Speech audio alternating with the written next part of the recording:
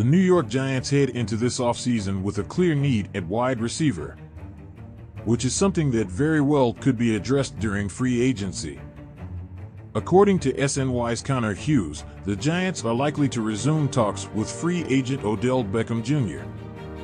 The Giants met with Odell last season as they looked to add an accomplished receiver to their roster, but Beckham wasn't quite ready to return from an ACL injury that he suffered in Super Bowl 56.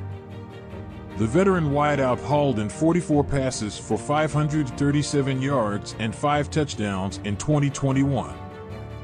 New York enters 2023 with Isaiah Hodgins and Wan'Dale Robinson as their top receivers currently under contract. Given the thin free agent receiver class, the Giants could very well have competition for Beckham.